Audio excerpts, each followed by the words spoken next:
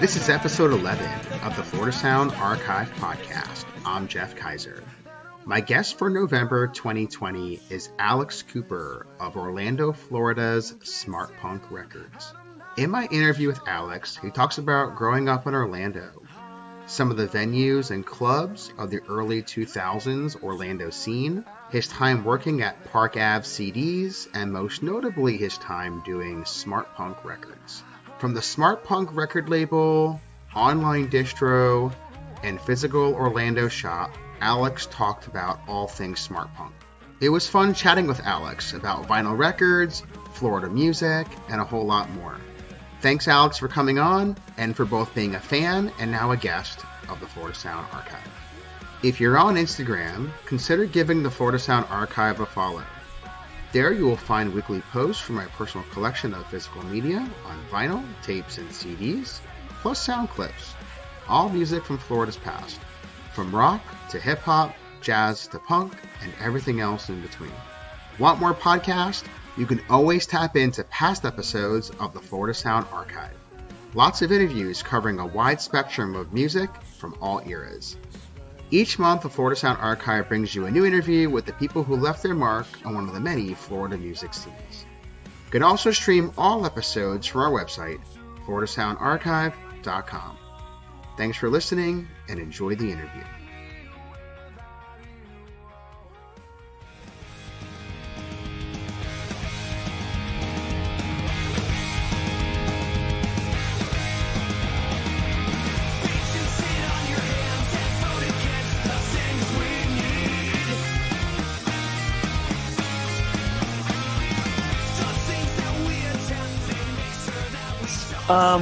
I'm born and raised here, and I am a 1990, but born in 1990 by just a few days. So I'm kind of a youngin in terms, or comparatively to who I learned a lot about music from. Okay. A lot of my the folks I worked with in record stores, especially when I was in like high school and college, were very much senior level or the old school, and I was very much the new school because started working in record stores when I was 18, and most everybody else at that shop was like 10, 15 years into working there. So I was very much like, hey, everybody, like, what's going on? Right. Hey, I like this, this, and this. And they're like, oh, I love Mars Volta. And it'd be like, yeah, all right, guy. Well, get back to me when you discover King Crimson. And it was like, and that was kind of the path. And Sure. But some of my earliest memories, I think, when I was a kid, I had gone to the Peaches up in Altamont here in Orlando.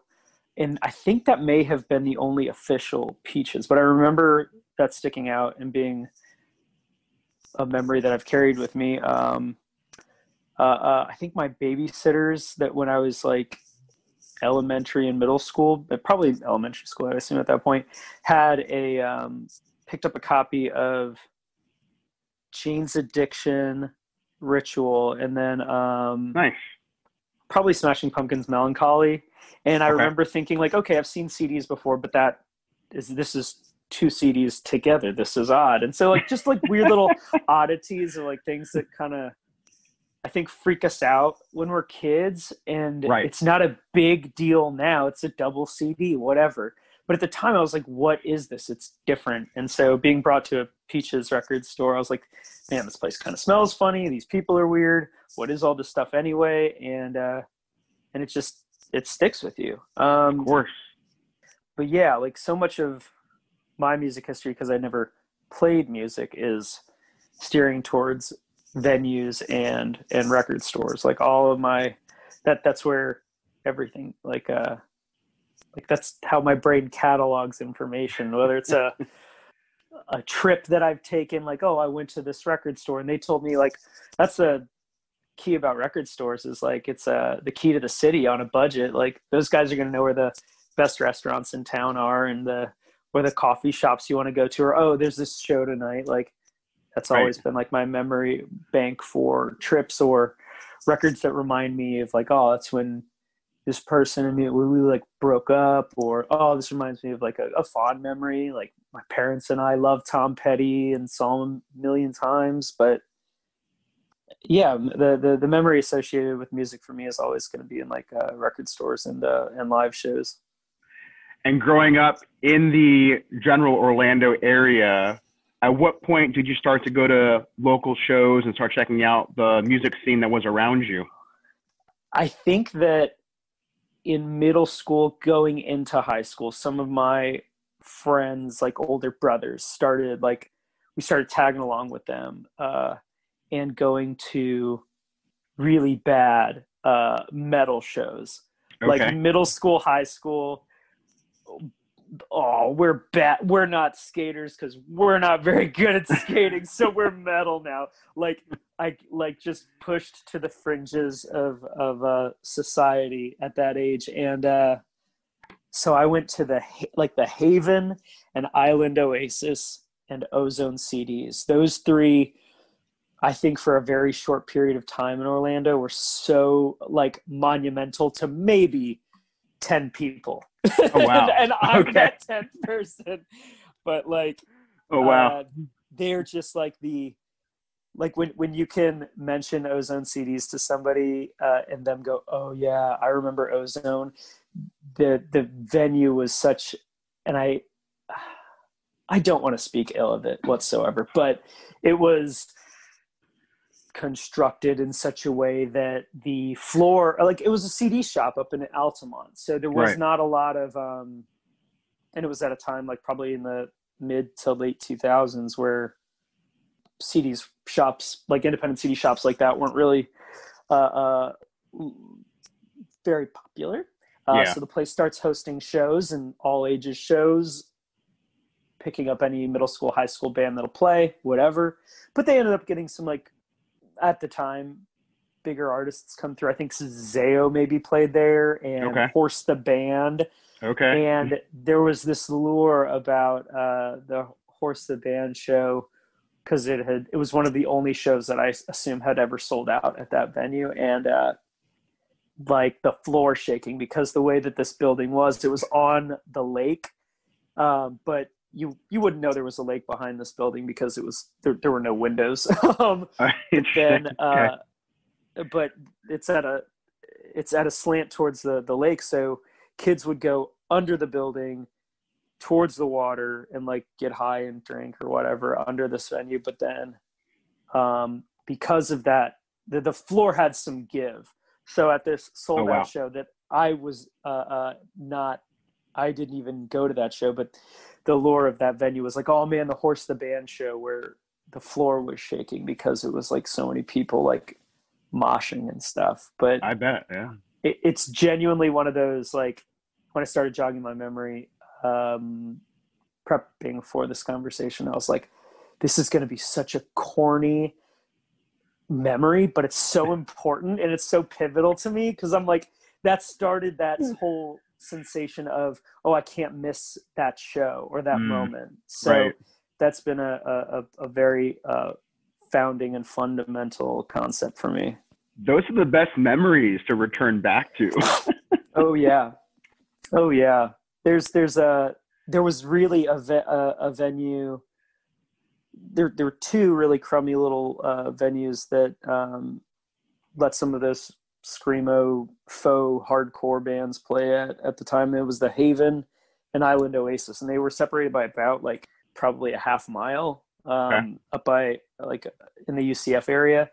And the one thing that stuck out for me with Island Oasis was I was going to those shows even before I had any idea that, like, or I was like, maybe music is something that I want to do, but maybe I'm just a fan, maybe I just appreciate. And so one of the guys who did sound there would always play this really weird music, and I was like just starting to like tap into Converge or Blood Brothers, things like that. And so he was playing a lot of like Discord Records stuff and Black Eyes, which Black Eyes on the Discord like catalog sticks out like a sore thumb. Sure. I love that band, but they are so bizarre and so weird, and my 14-year-old brain was not ready for it. But I was like, I remember the guy who was doing sound at this 50 cap room playing Black Eyes and probably driving everyone out of the venue.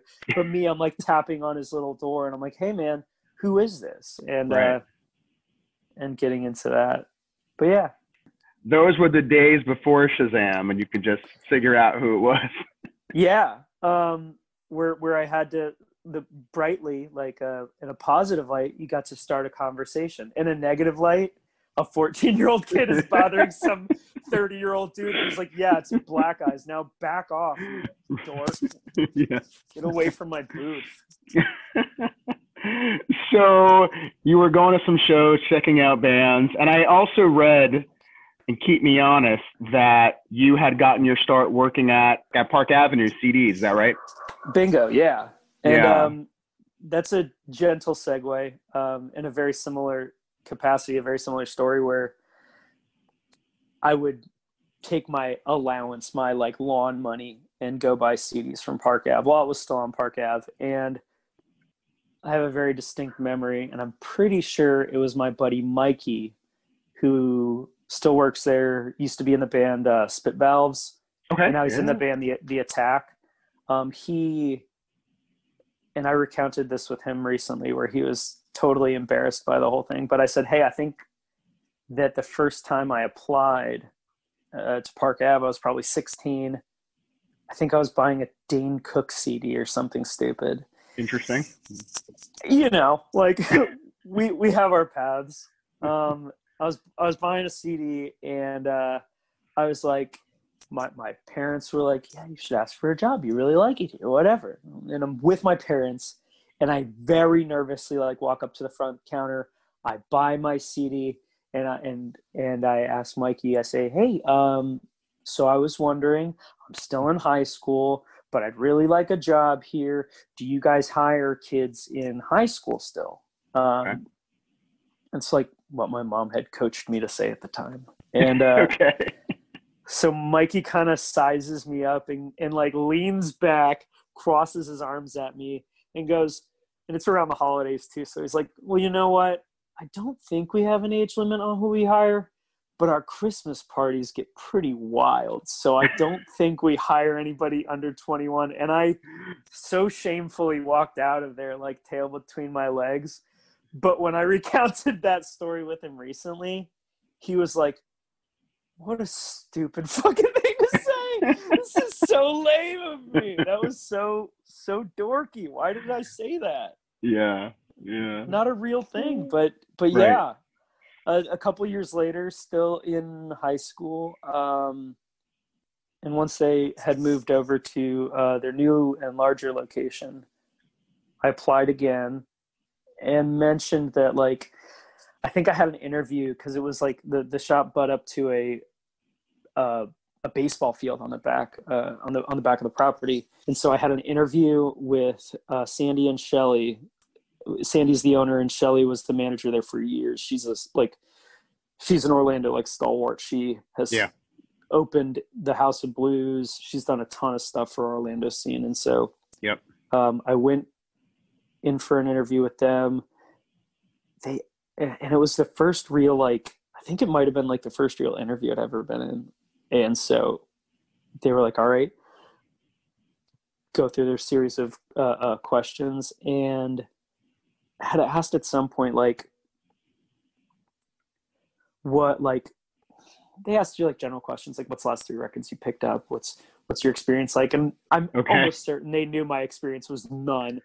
But then, like, started asking me, they asked about availability and when could I start? Are you in school? Are you taking classes? Yada, yada, yada. Right. And I was like, well, I start summer semester in college, but I am going to Bonnaroo in a couple of weeks.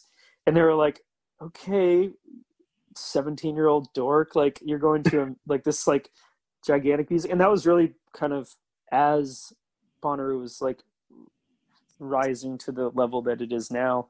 Sure. And they were like, who are you going to see? And I was like, I'm going to see this, and this. And I might be filling in some blanks, but I don't know. I remember that being like kind of like a weird little proving ground of like, who I better name the cool bands I'm going to see. And then just knowing that there's no cool answer to that. There's just Right. I think that if I had a 17-year-old kid come into my shop now asking, or like coming in for an interview and mentioning that he was driving 3 states away to go watch music all day, I'd be like, hell yeah, whatever you're into, that's sick.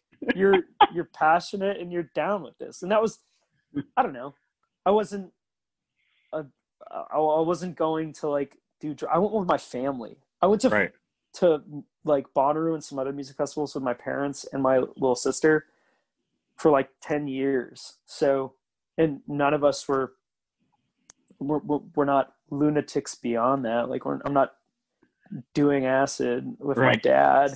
We're just like, I guess it's maybe a little weirder than that. It's my dad and I stood outside for 16 hours a day watching everybody from Radiohead to Manchester Orchestra and Dungan and whatever else. So sure, they were.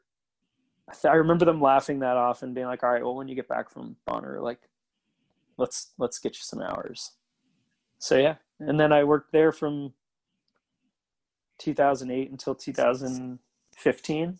Okay. Still drop in there like every week and bother those guys because I love that shop to death.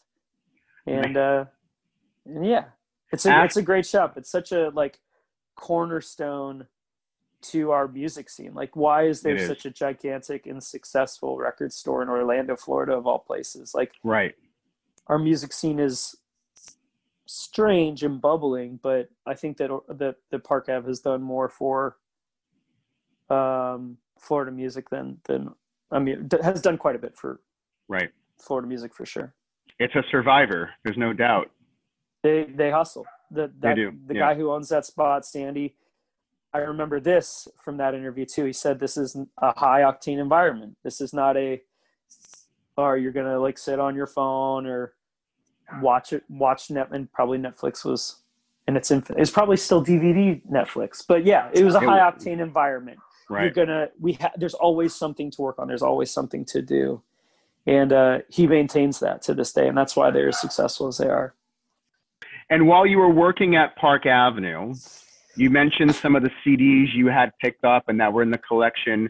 Were you at that point buying records? Were you starting to collect them at that point? When did you start to get into more of the vinyl? It was prior to working at the shop. Okay. I try to recount this honestly. Sure. And it's fairly difficult, like to the inception of this obsession. But right. Yeah, I think that it's got to be something as like deeply psychological as like connecting with my dad to some degree. Because I was like in middle school, I could tell like that I was going to be a dork and and obsessive about music, that I would have to challenge myself to not talk about music with people, truly. And okay. And so my dad, I think like him giving me his record collection, and nothing wild, it was Tom Petty, Bob Dylan, The Doors, maybe. It was like the most adventurous like music he had in his he had like a couple of Molly Hatchet records too. That like when you get those records as a kid, you're like, whoa, this cover's real freaky. And my dad was a metalhead, and then you put the record on, it's like maybe he wasn't a metalhead, but at least he liked to party. Yeah.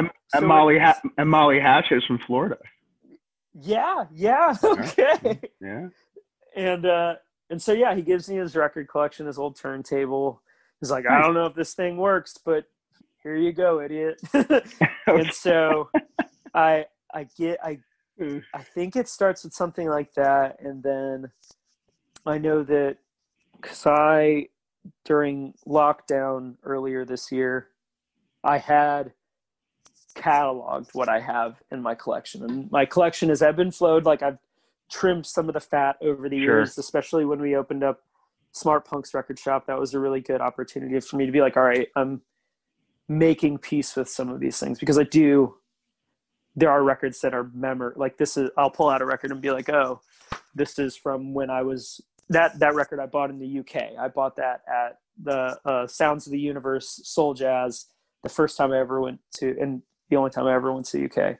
Right. But I was making peace with records that were just memories, not something I was listening to, not something that I'm like, oh, will I ever see a copy of this again? But letting go of some of those things. But when I was going through my collection, when I was cataloging everything, I found some stuff from probably 2004 that I was like, okay, this has got to be one of the first. Like this Iron and Wine record is probably one of the first records I got. Clap Your Hands, Say Yeah. I remember having to because they were like Wichita distribution, but were very much like the new wave of independently distributed music and independent music at that time. Arcade Fire, a lot of like that golden age indie rock, or my golden age indie rock. But then Mars Volta, yeah. I think that Mars Volta's intricate, and that was like one of the things that introduced me to this is rare, this is sought after, this is a collectible thing. Right. Was probably Francis the Mute. You know what? That year, my mom got me for Christmas that record. There was like a 250 glow-in-the-dark limited edition variant of that. And a couple of pressings of Cat Stevens' Harold and Maude. So that was like, I think that's probably the inception of me like insisting on being unique and obscure and putting my personality into this record collection. That's probably the beginnings of it, I'd imagine.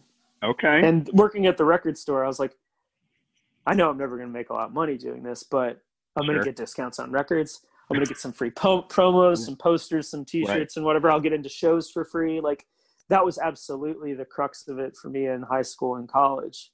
And and it was worth it. It was awesome. Yeah. All kinds of fun perks. Yeah. I mean, I think that my girlfriend and I moved into our house at the beginning of the year too. And the one thing that I was like just genuinely so stoked about, I was like, this is the last time I'm going to move my record collection. I'm never going to have to like move this stuff again. Well, eventually, yeah, but this is the last time I'm going to like borrow a hand cart from work and go through an apartment complex, like dragging a ton of records. Yeah. It's not for the faint of heart. So it's a lot of work. And I've always, the last couple of years, thankfully I have a house now. I don't plan on moving anytime soon, but I'd have to hire movers. It was just too much for me to move.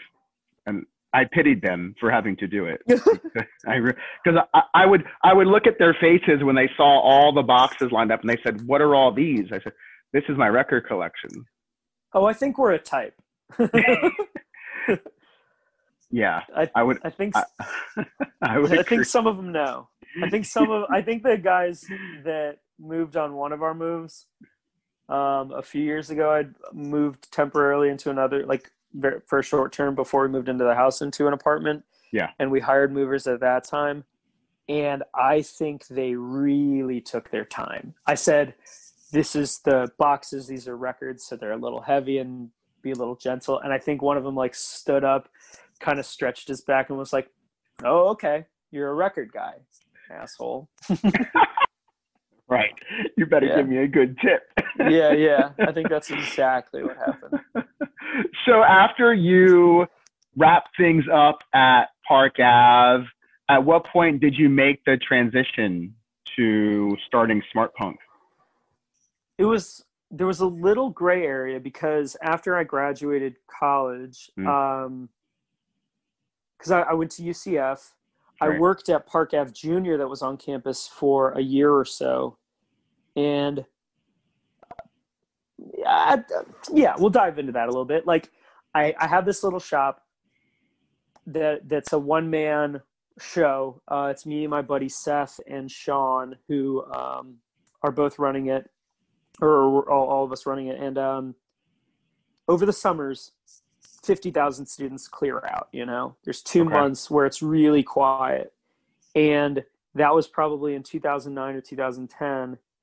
They said, we had asked SGA, who was in charge of, from what I understand, the tenants in that building, and they said we had asked for like a reduced rate in rent for those 2 months, Right. something, or at least to have like some sort of a conversation about it. And they came back with somewhat of a spicy email that was like, we can't reduce rent because we have to do that for everybody. And plus our students have iTunes anyway.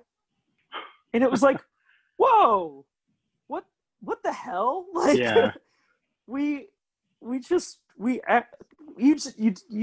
asked about rent. You didn't have to like shit on our entire industry. That was weird. And so we moved the shop off UCF. At that point, I had a year and a half, 2 years left of school, and I was feeling like, okay, I don't want to live and die in a record store. I have a degree. I have to apply that to something. And Sure. So I started working when I graduated, I started working at a health center in town in their development, like with a development position, helping with insurance and the ACA, Obamacare, people having questions and getting enrolled in that. Okay. And it felt like it felt like a good position to be in. I felt like I was helping people. Right. But after a couple of years of doing that and doing the record store part-time, I was like, I can get a job like this whenever I want. There's a boundless positions like this. I'm at 25. This isn't what I need to do. If I sit here, I'll be happy. It'll be fine. But okay. my buddy Jordan, I ran into Jordan at Wrecking Ball Fest up in Atlanta. I forget what really drove me up there, like what was happening, because the lineup was great, but it's something that I don't know. I think my friend Tierney, who also worked at the shop, she's in this band, The Pauses, she had run the Orange You Glad Music Festival, which was a really, really local focused music festival for a couple of years. I think she was either playing or had a buddy who was playing, and we end up there, go to one of the merch tents, and I look up at the Smartpunk sign, and then I look behind the counter, and it was my buddy Jordan. And I'm like, what are you doing here? He's like, I'm working. And I'm like, for Smartpunk? And he's like, yeah. And I was like, I thought that was that thing from Warped Tour. He's like, it is. And I was like, what is it? And he was like, well, a lot of people ask that question. Yeah. Because truthfully, all those years of going to Warped Tour, I just saw the name and was like, that's a cool thing. And I've heard of this Music on the Brain comp. I got that. That was cool. But didn't really have a strong understanding of what the organization was, what they did, whatever. And he fills me in that it's gone through like a couple of iterations. It's passed hands from people who were involved at Fearless Records to some other folks. It had been, in some incarnation, they were doing CD pre-orders online and promotions, and coupling that with a YouTube channel where there was exclusive content and interviews. Right. Put it to bed for a little bit, and then when I ran into Jordan, that's when the incarnation was that we were doing a record label, an online shop, and then presenting shows, still keeping that like sponsorship level of interaction, but putting our name on a stage at Wrecking Ball or Riot Fest or Punk Rock Bowling in trade for pushing the label and pushing the online store. Got it. And I was like, man, that's really cool. And at that point, when he mentioned it, I was like, this really isn't my genre. I grew up in this, but I have worked in a record store for long enough to where I have abandoned all of my interest in Blink-182 and Green Day. And now I like only Sun Ra and Fela Kuti and Blue Note jazz records. I'm too hip for this. Goodbye. Okay. But I said, no, this is really interesting. And I would love to know more about it. With my experience in the shop and ordering, I'd love to and I think at that point I was just like desperate for something to lend my soul to, because my job was not my soul at that point. So working at Park Ave a couple days a week was really where I felt like, oh, this is creative or involved and putting music in front of people. And that's my passion. So, if I can work on Smartpunk, this can be something that's creative and involved and I can like be a part of and learn from, because if I was going to work for a label or a distribution company, I was looking at being 25, moving to New York or Chicago or LA and, or Nashville and starting as an intern. And I was like, man, I don't know if I can do that. I don't know if I can take that leap, confidently.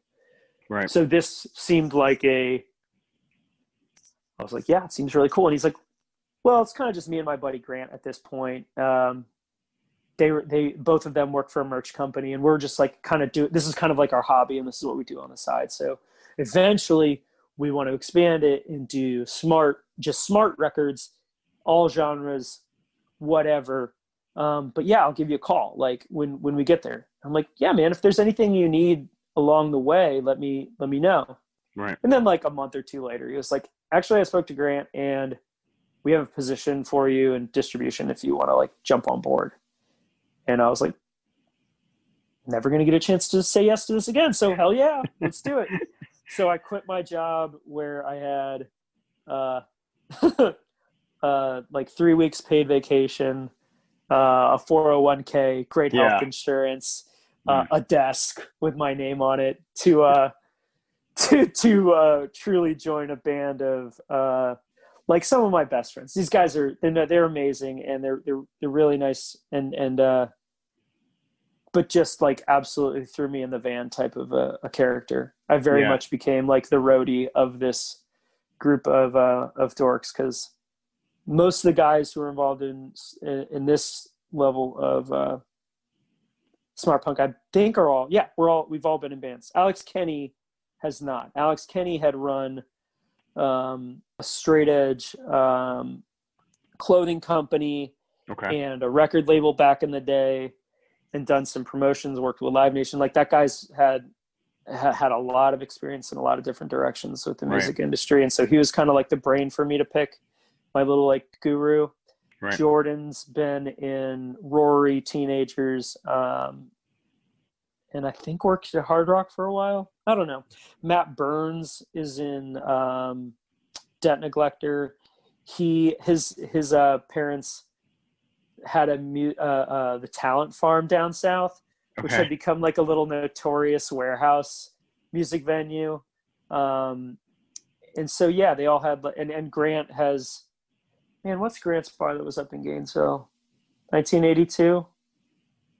Yeah, I think that sounds right. And he's in the band Suck Brick Kids. So all of them had this like punk rock ethos. We're going to leave our jobs and our girlfriends and our wives for a couple weeks a year and tour and pretend to be 17 again. Yeah. And I'm over here like, I'll buy records for you guys and fulfill some orders. And that was kind of the beginnings of it. What year was it? That was 2015. Okay. So this is, I think as of last week, I'm at my 5 years with Smartpunk. Nice. And at that point I was like, okay, I'm jumping in with this guy, Alex Kenny, and these people who are involved in merchandise and these folks who've done this. And my buddy Tanner had worked there before he opened up his coffee shop, Easy Luck in town. And and so I was like going into it thinking, I'm going to absorb all this information that these guys have and learn from them. And so I can do this job and be the function, but I'm really going to observe everything that these guys are doing. We were all kind of just figuring it out over the last couple of years.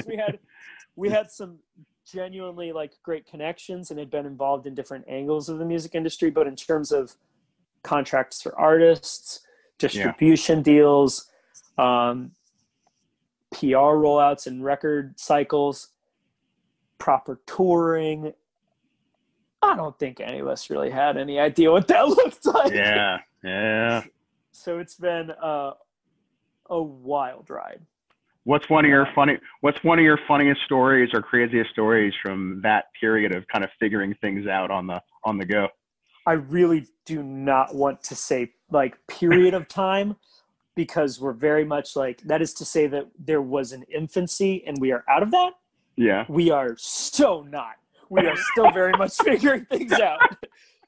But that being said, I think some of my like there was some really dumb stuff. Like we would, for some of the music festivals, you'd have to figure out like lodging and whatever. And for pre-fest and fest one year, I think I convinced my boss to, instead of paying for a hotel in Ybor for a couple of days and a hotel in downtown Gainesville for a couple of days, that we should just rent an RV. Okay. Very expensive, very dumb. Yeah. A lot of fun. And just a mixed bag of characters who were sitting outside the main strip of Ybor, like drunkenly wandering into our RV at 4:00 in the morning. Sounds like Ybor. And then we parked our van in the middle of Main Street, Gainesville for Fest that weekend too. So I'm a bit of a baby in the group too. Like I'll have 3 drinks and be like, good night. I'm like Irish goodbye out of there. And that was like, I trapped myself with that. There's no, I don't have a room. I don't have a key. We're all in the same RV and that was a very, very silly weekend. But the notorious, and I guess this is a pretty good gauge of just how notorious things got, because we're not that raucousy, but we were out in LA. Okay. And I think we had driven from Vegas to LA. Yeah. For one of the events. And somebody immediately when we got off the plane was like, I'm going to get some edibles. I'm going to the dispensary. I'm going to get some edibles and let's go to an Angels game. And I remember getting very freaked out at an Angels game, like walking around wanting to just see every seat in this building, but then really wanting some Dippin' Dots and looking into Matt's eyes and him going, what did you say you wanted earlier? And I was like, Dippin' Dots. And he's like, why? And I was like, I don't know. There's something about going to like a baseball game or a basketball game and getting like an amusement park and getting Dippin' Dots. All right. And he's staring at me. Yeah, I don't blame him. Taps me on the shoulder and says, turn around. And there's a Dippin' Dot stand, and it really took us all. Yeah. And I was just thrilled. I was crying. I was just like, this is what I want. This is what I needed. And we got some Dippin' Dots.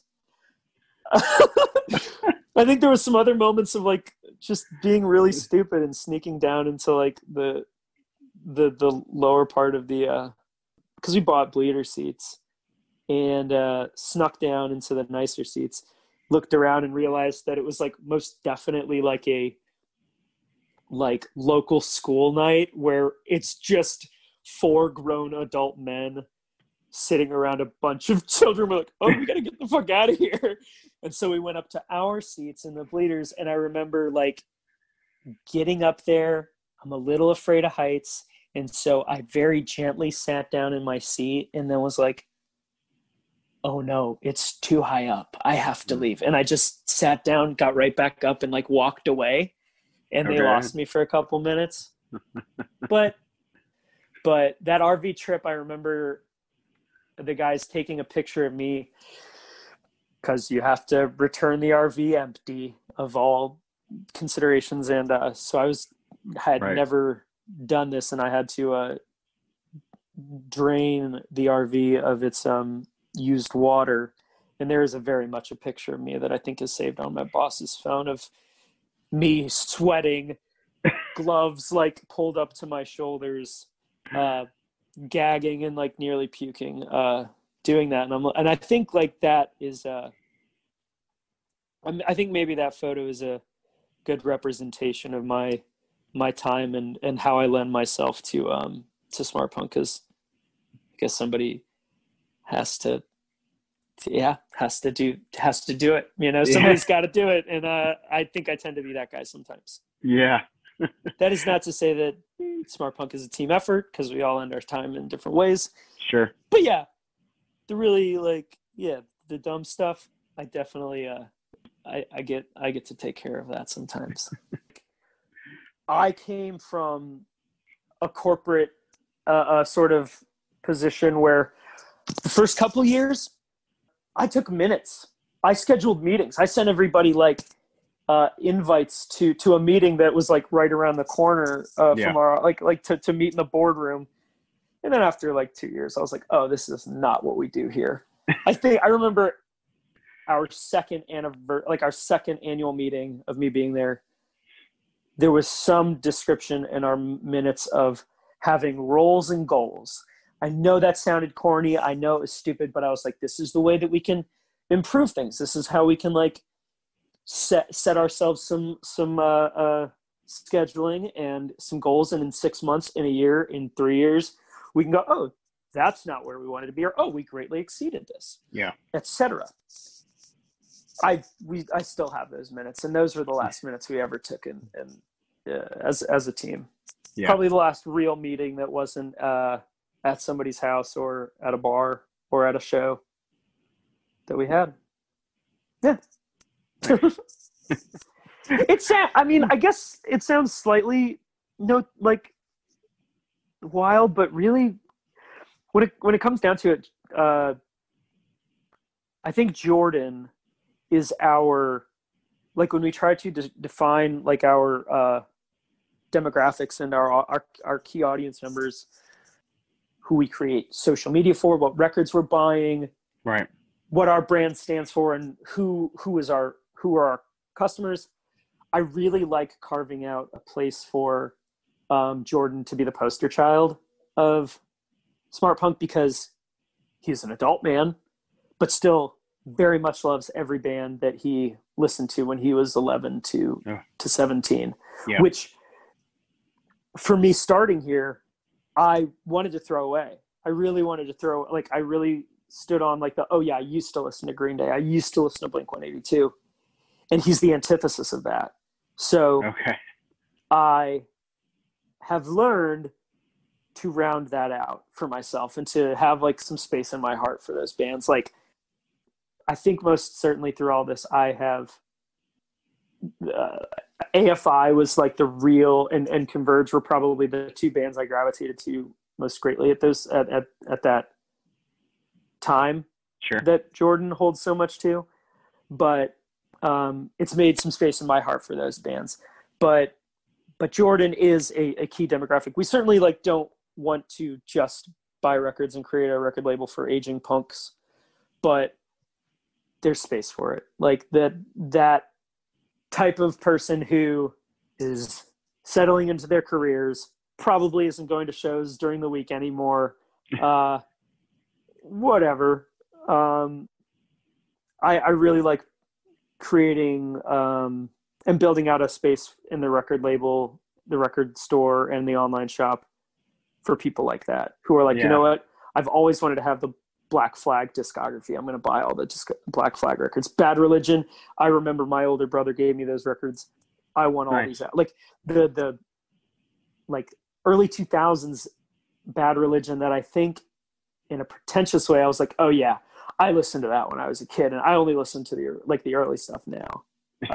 Now I'm like, no, I love those records because that reminds me of that time and place. Right.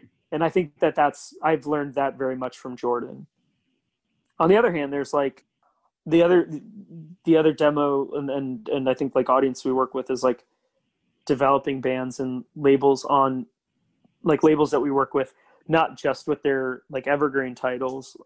Hopeless is one of our like, I love that label. I love everybody who works over there, and I really like their relationship that they have with their bands. And they have been around long enough to where they've got some like tried and true punk bands that they're part of their back catalog that are evergreen titles, but they also work with a lot of really new artists who are developing and are trying different sounds out in the genre that I didn't know 2 years ago. They had started signing some artists who were doing a lot of like crossover into like having a lot of like hip hop influence. And I was like, this is not for me.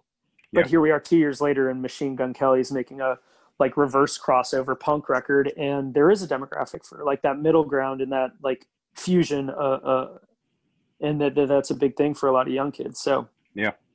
You mentioned some of these relationships with these other labels and stuff. And so there's clearly different parts of Smart Punk, right? You've got the store, you've got the label. In the store, is that where you spend most of your time?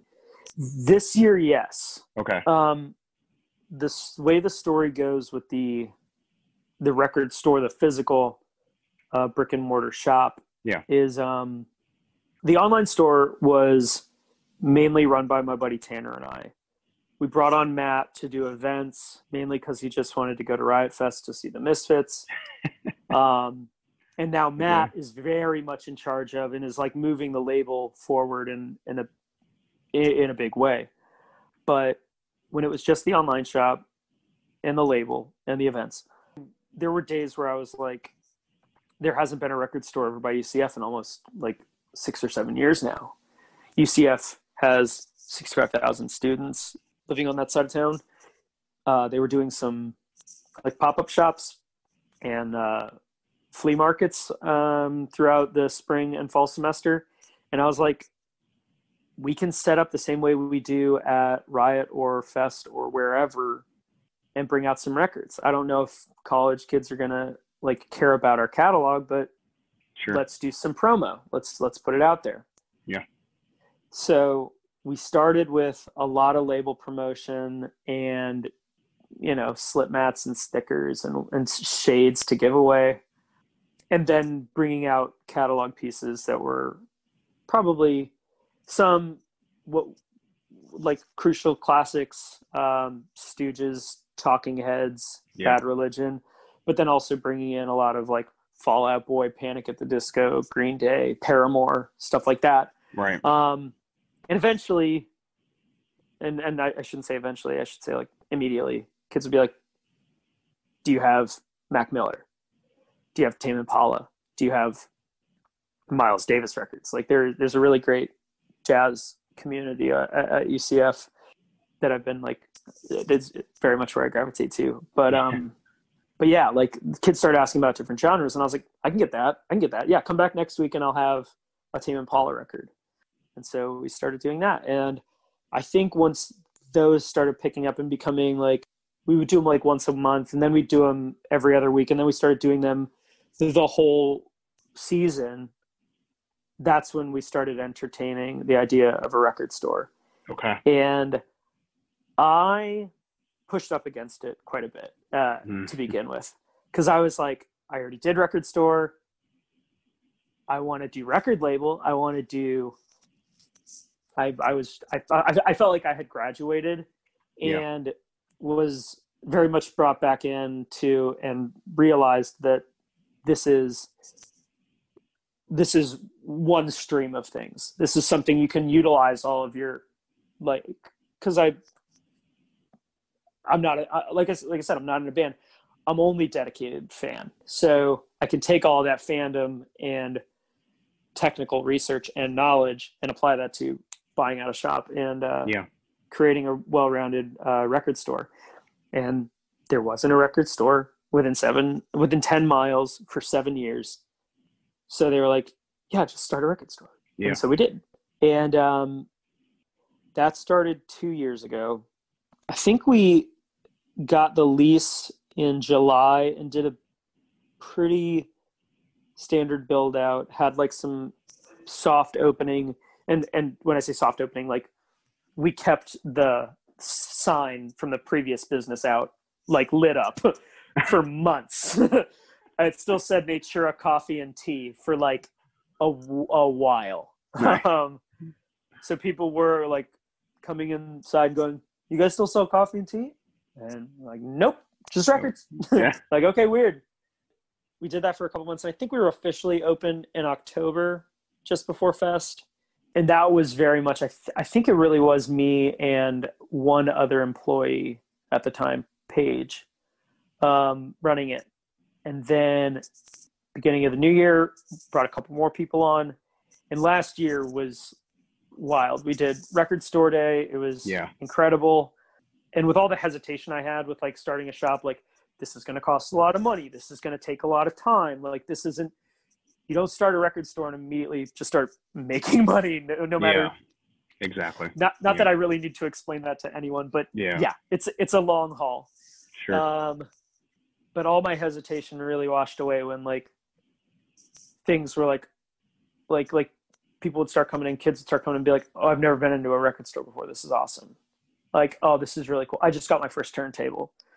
Older folks who were like, "I haven't been into a record store in years," and people buying their first turntables, like really bringing that warm-hearted sensation of like, "Oh yeah, this is what I love about this stuff is putting music in people's hands," and it's a good feeling. I really enjoy it. And last year we had a strong staff and some really great people working at the shop. And then this year, with everything going on, because last year I was splitting my time quite a bit. I was doing some time in the office, some time in the shop. Right. This year, with everything going on with COVID, I've had some employees move away. Yeah. I've had some employees find other jobs full time where I'm like, absolutely, do your thing. Like, I've managed to stick to hiring people who, and then I guess this is just like fact of the matter when you work in a record store where it's a place where it's passion driven. People are not working at a record store to make a ton of money. So you got to enjoy what you're doing and you've got to enjoy the people you're working with. So I'm really grateful for everybody who's come through the door. But when they find something else, like that's a full time or on a schedule out of town, I'm like, yeah, do your thing. Thank you so much for being here. And now, see you later. Do your thing. A little bit of that happened. And then COVID, we had locked down for a month. And then I think we had like given some breath and some time to technically like be fully back open. I was doing some curbside stuff and so forth. And during the George Floyd murder, I was like prepared to open that week. And then I was like, this isn't the right, this isn't a good time to do that. We got to focus on some more, like some different things. But all things considered, short version of that question, the answer to that question is, the majority of my time is spent at the record store. Okay. I'll jump in real quick too and say, I hope I've given you plenty of material to just trim back, just carve away at. That's part of what I do too. Yeah. So you being more in the shop, thinking about some of the records that have come through the doors, from your memory, what's been one of the most collectible, most rare, most expensive records that you know has sold in store? Matt brought me the most expensive record we have. It has not sold. I put it on the wall for a couple of days and then I just didn't feel good about people touching it. And I mean, any good record store has like their little secret stash of stuff. But he brought me a first edition of that first Fall Out Boy record. It's got the 6 like little baseball card style records. And I don't think I even put a price tag on it, but that record's gone from anywhere from like I think it's gone for upwards of like $2,000. Wow. And I would feel like an asshole putting that price on that record, you know, like there are certain things that I can like justify putting a price tag on, but that one I was like, I don't know what to do with this.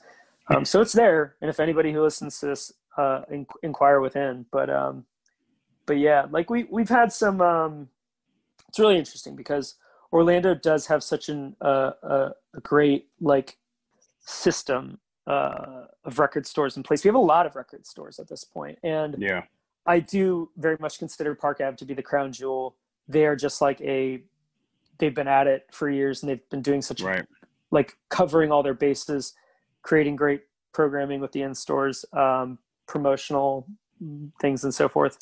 But then Rock and Roll Heaven's been around forever, and they've got their own set of like wild stories and random nooks and crannies of that record store where you'll go, hey, I found a box down here, guy, and I found this record, and he's like, oh, weird, that's not for sale. or like, you know, like it's kind of that. I like that store, but occasionally you run into that like like type of thing. But then there's like a Donut Shop is the boutique. Yes, it is. Yeah, that record store is I love very much because Brooklyn, one of the guys who runs it, Brooke and John Santino, are two of the loveliest people on earth. And Brooklyn, I started buying records from when I don't even know where we met. That's a weird thought. Yeah, I don't even know where Brooke and I met, but I started buying records from him out of his garage out in like out on the coast, like near Cocoa. Okay. And he said, come over to the crib. I got records. And I drive up to this stranger's house one day, and he's got a garage full of records. And I'm like, it's the beach. Why do you got your records in your garage, guy? But everything was clean and good and not warped and destroyed. Yeah. And so I started buying records from him. At some point, Park Ave needed a record buyer. And I was like, yo, I know you live on the coast, but we need a record buyer over here. And he's like, I've never worked in a record store. And I was like, are you serious? You have a house full of records. Why have you never done this? It's like, I don't know. But yeah, sure. I'll take the job. So he was the record buyer at Park Ave for quite a bit. And then through that, he was like, I want to do my own thing. I want to do it different. Cause I mean, his taste is eclectic. Sure. He's the type of guy who, if you try to school him and be like, oh, have you ever seen this? I don't know. Have you ever seen this Sun Ra record hand painted cover, whatever of Liquidity? Yeah. And he'll go, oh yeah, this one. And just like grab it from behind his back, the record shelf just behind him. Yeah. He's got that shop. Remix Records is another like descendant of one of the record stores and venues in town. They started a shop a few years ago, and Orlando record stores, we have like our own little pockets. Everybody's got their own thing. Our shop, I liked I really wanted to make a point to round out essentials, like that this is what any good record, like, I don't want to say generic, but this is what any record store record collection deserves to have, is like Fleetwood Mac and Jimi Hendrix, Beatles, like the stalwarts. But like then like building out, okay, if you lean into 80s and 90s indie rock, if you want everything from 4AD and early merge records, let's make sure we have all that stuff. Let's make sure the jazz, like there's the jazz professors over at UCF, Marty Morell, who was a drummer for Bill Evans. Okay. In the mid 60s and 70s. Cool. Like there's so many random people like that in Central Florida. But Marty, there's actually a lot of those people everywhere. You just got to meet them. There really are. Like it's really amazing. Like the people I've interacted with over the years, just that one conversation you have and you learn, oh my God, you actually like know, like it's amazing what you can learn from people. Yeah. Anyway. We've had like, you're right. Cause of the handful of people who've gravitated to Orlando, there's been like Marty and Larry Coryell lived here. The guitarist lived here for a while. Doug Carnes still lives between here and St. Augustine.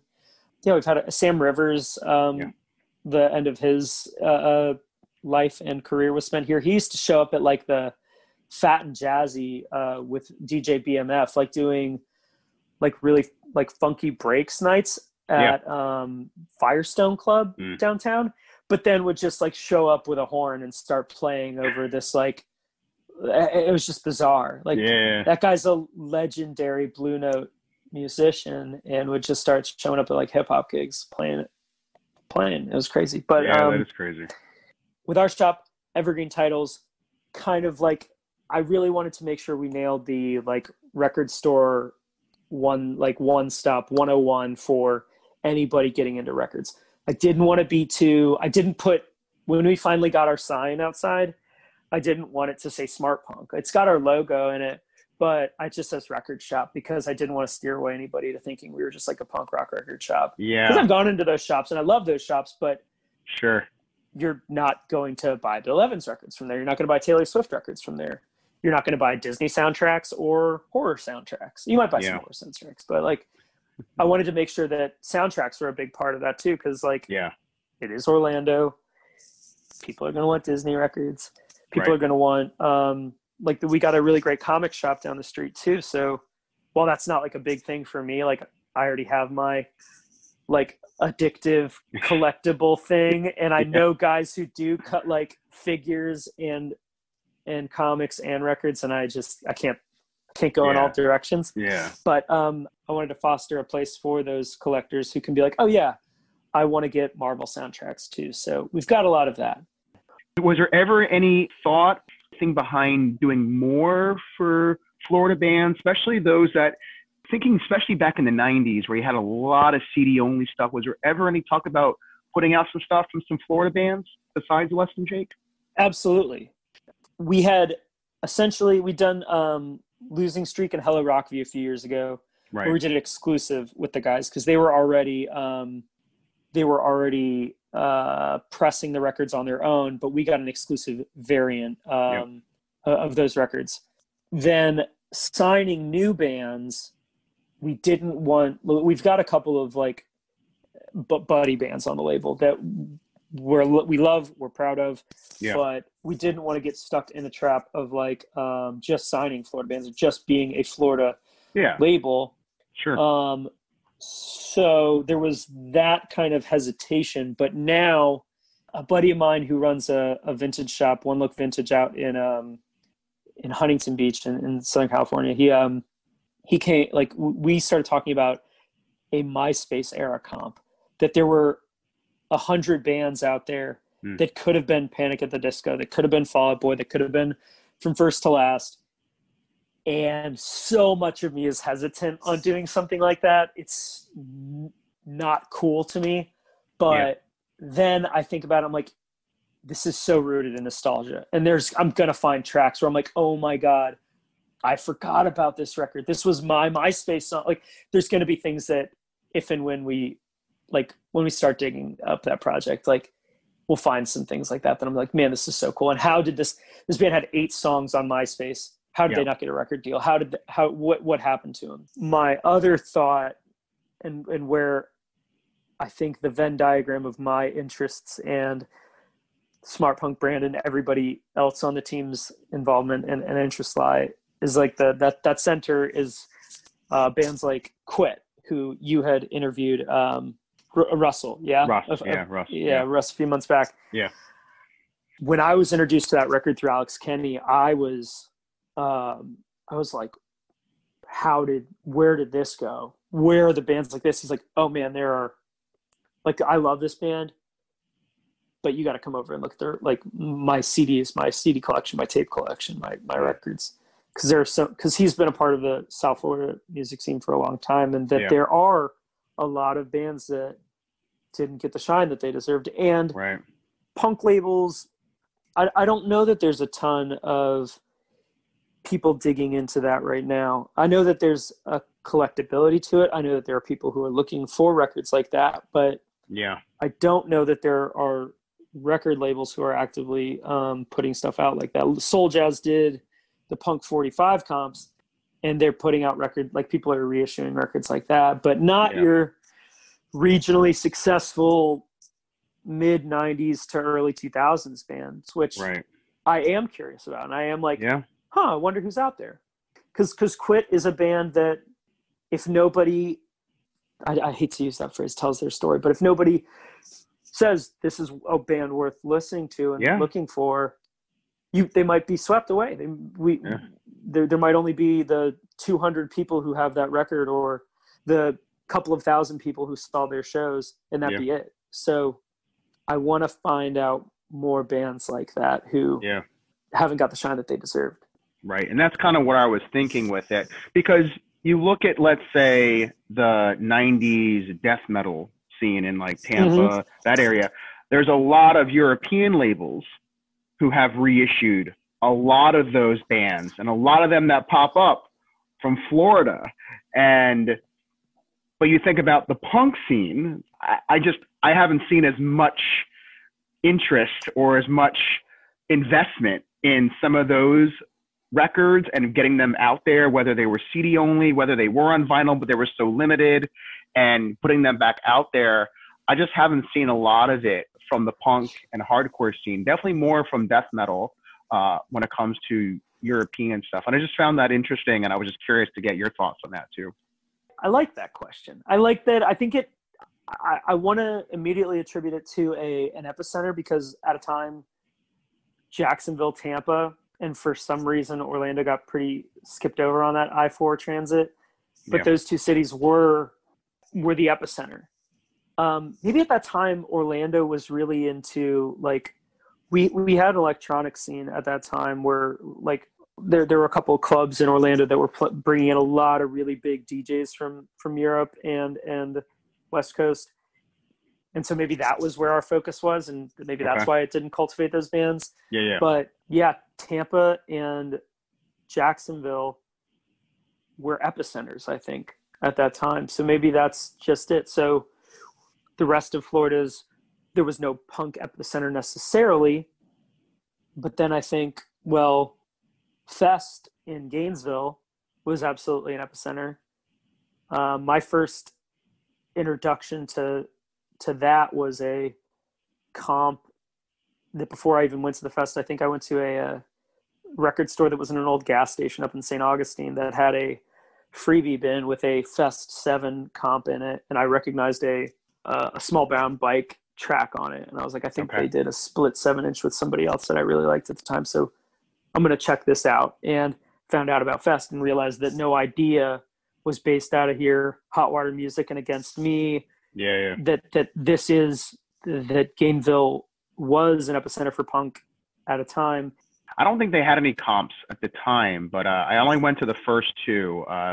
Back when it was Gainesville Fest, it was 99 and 2000 were the first ones that I think those were the first. If there was one in 98, 97, I don't remember. Did you go to the YMCA one? Yeah, the one at the YMCA. Yeah.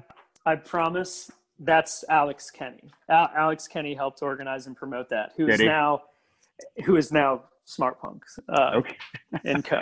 Kenny's got like such a weird history. He has seen literally every band, worked with Every Time I Die in their infancy. Like, the dude's just seen some and been in the room for some really weird, like, once in a lifetime chance sort of stuff. But I really do try to listen when he talks, because he has some cool things to say. Sure, some good stories too.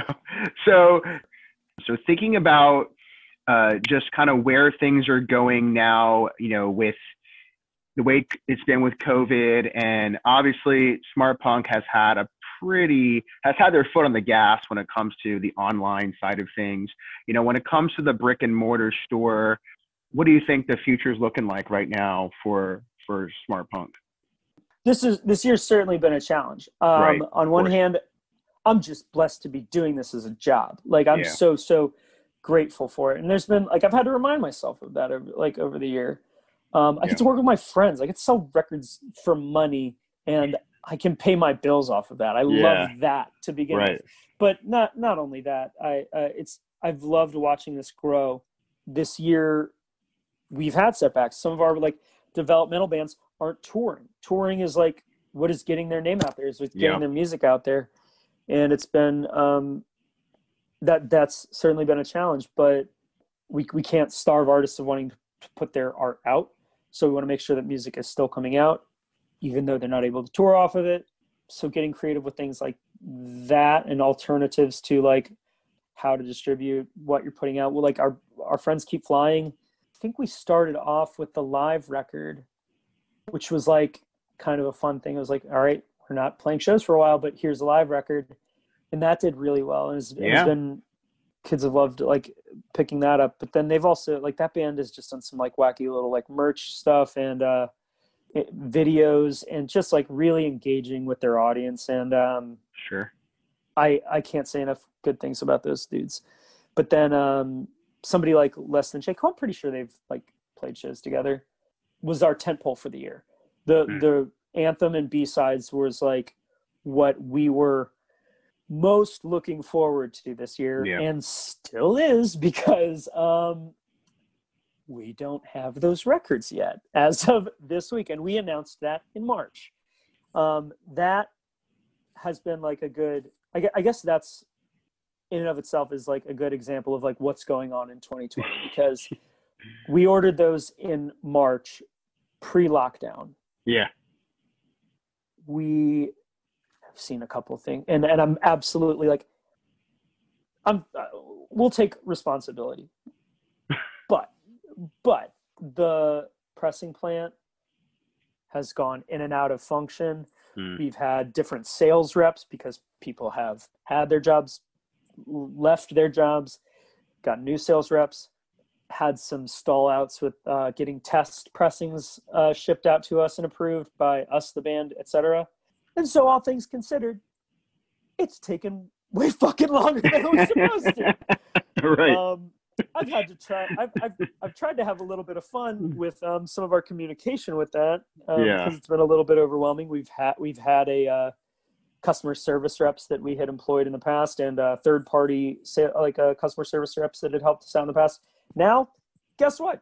It's just fucking me. It's like just me and Matt emailing people and trying to have some fun with it, trying to put out some newsletters saying, like, keeping people up to date. And a couple weeks ago, I think I pissed off a couple folks who did not like the way I spoke in an email, because I was like, please don't get upset at us, send us angry emails, because if you do, I'm just going to cry and burn the warehouse down. And they did not like that at all. So what was one of the responses you got that stands out to you? Somebody did say, I've never been ashamed to be a Less Than Jake fan until I got this newsletter.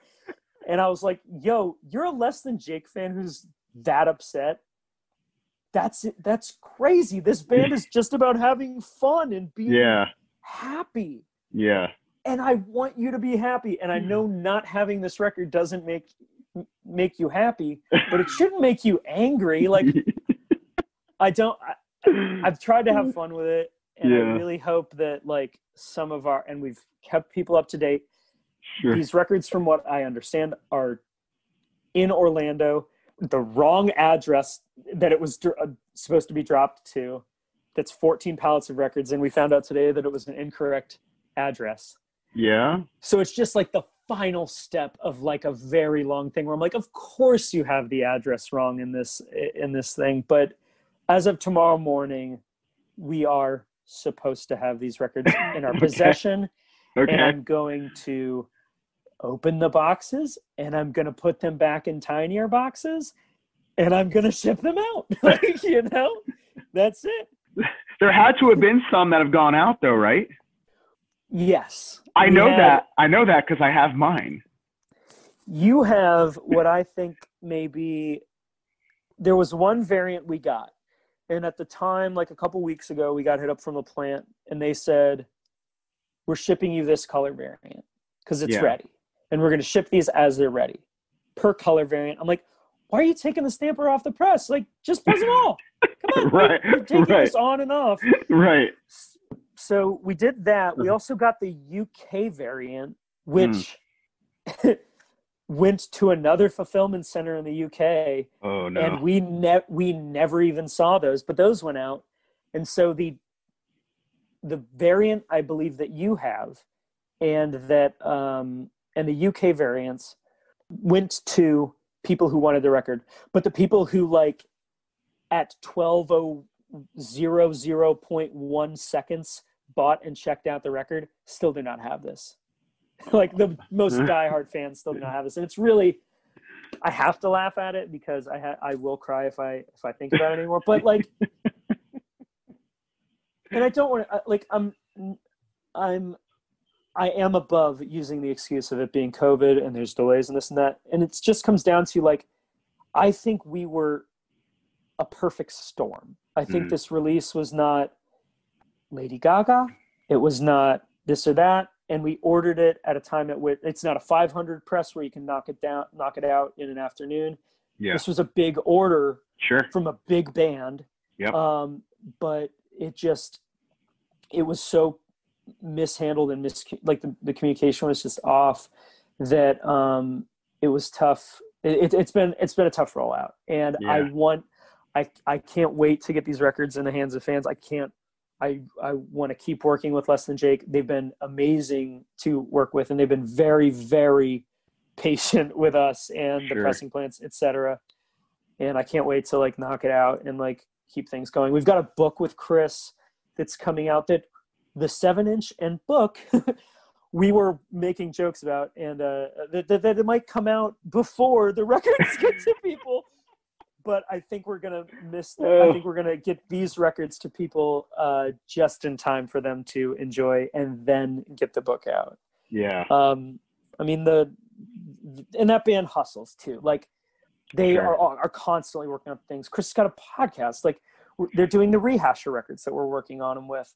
They're just like constantly like hustling on stuff. So that was something that was really frustrating, and that we understood was like, you guys got a million different projects. You got a record coming out on Pure Noise that's sold out 12 different variants already. They've got a Zippo lighter variant that just sold out today. You know, like they just are so. I love it. They're creative. Merch game's on point.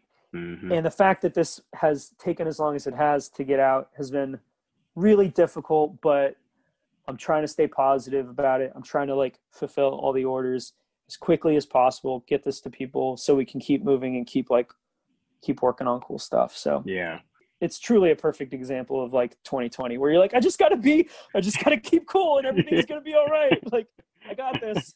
I'm sure once they have it in hand, it'll be well worth the wait. Cause I hope so. Yeah. It's a good record. Came out. I mean, at least I've got it's like the B color, the black and the red. And then black and red, the black and the yellow, I should say. Yeah, it's a really nice pressing. Just cool, great fidelity. You know, sounds great. That makes me that brings me immeasurable joy. I can't wait until my customer service platform has changed from, hey, I emailed you 3 times and you haven't responded.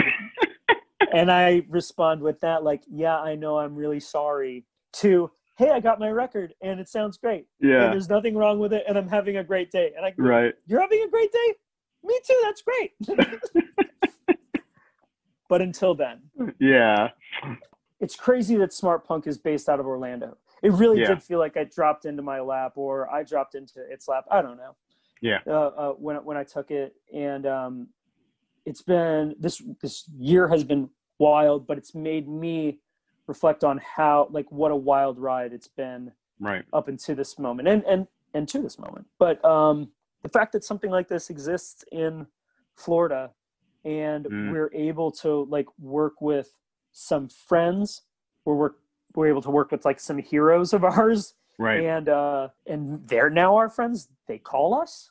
Yeah, it is insane that it happens in a city like this. That's my reflection on it all at this point. And there was a video of somebody reading their, like, some little video that's going around on TikTok of a girl reading her things to do in 2020, and she's like, travel more, be more social. Yeah, right. Like, spend time with my family. My grandmother died this year, and she like just starts laughing into crying. Right. And I remember we had a meeting this year at the beginning of the year at a little tiki bar that we were talking about the things we wanted to work on and shape up this year. And I think back, because I do think I took minutes and notes on that, where I was like, I look back at that note and I'm like, what a fucking joke. But I have to realize, like, this is a weird year, but we've done so many cool things. And our catchphrase on a lot of our merch and stuff is just Smartpunk Records, established whenever. Right. Because I remember Smartpunk in 2003 seeing AFI at Warped Tour, having no idea what it is. I still really don't know what it is. And I like that. I think people, I think as long as we're in on the joke, people will know that we're in on the joke, and they're in on the joke.